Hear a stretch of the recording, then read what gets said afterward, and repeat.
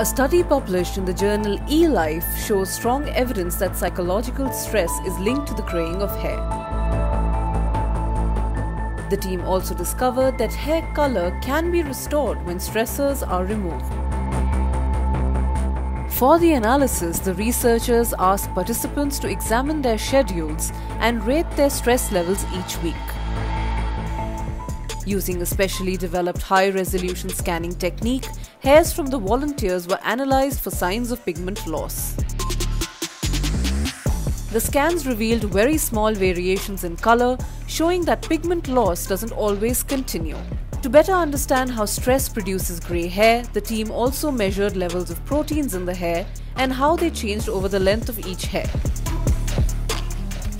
Using a mathematical model to expand their results across a greater number of people and ages, the team suggested that grey and white hairs can indeed regain their color in some circumstances. It should be noted that grey and white hair is typically caused by the pigment cells in our hair follicles slowly dying as we get older, which means there's a lack of the pigment melanin. According to researchers, reducing stress in a 70-year-old whose hair has been grey for years will not darken their hair, or increasing stress in a 10-year-old will not be enough to tip their hair over the grey threshold.